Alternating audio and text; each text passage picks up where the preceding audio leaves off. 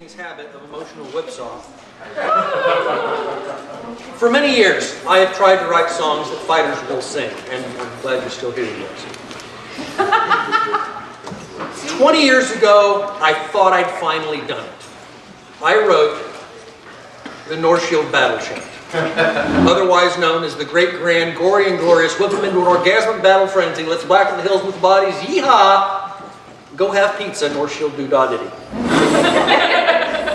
It had everything. A limited range. Dorian mode. It gave a shout out to pretty much every group and had this wonderful line in Latin. Mare amathistinum.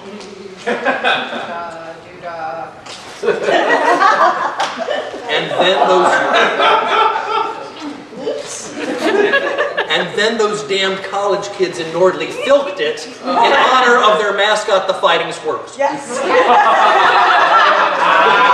Nordley! Hear your version once again.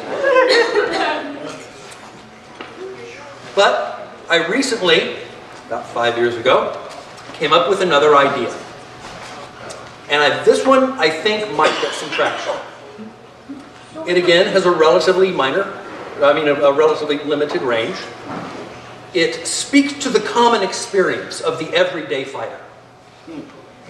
Getting knocked on his backside. And it has a percussive thing where you can stomp your foot or mash a glass down or something like that. And everybody knows the chorus. I was a young newbie back in the day. I was just learning the rules. Those guys with the red belts, they're pretty good, but the white belts will take you to school. So when I got matched up 1 versus 1 with a guy with a black belt like mine, nobody told me that he had earned it way back in AS29. No shit. There I was, flat on my back and staring at stars. No shit. There I was. Don't know how I got here. Will somebody get me a beer? Well, after a few years, I'm doing okay. I'm no longer playing the fool. I go do a demo for some bunch of kids at some elementary school.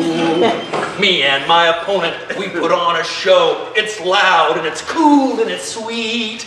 Then he does this spin thing with his pole arm. And I'm looking up at my feet. No shit.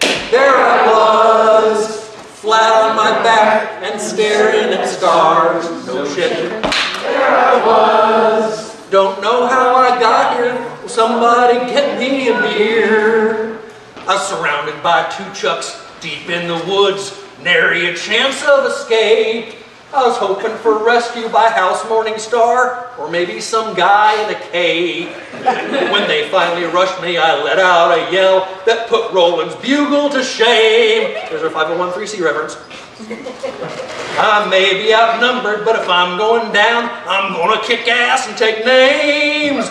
No shit. There I was, flat on my back and staring at stars. No shit. There I was. Don't know how I got here. Will somebody get me a beer? Now, I certainly realize that the only way I'll get strawberry leaves on my head is if somebody tosses my corpus face first into a strawberry bed. Yeah, I'm just a fighter, a shield in the wall, and I might never excel. But the beer is still cold, and the ladies are warm, and oh, the stories I tell. No shit.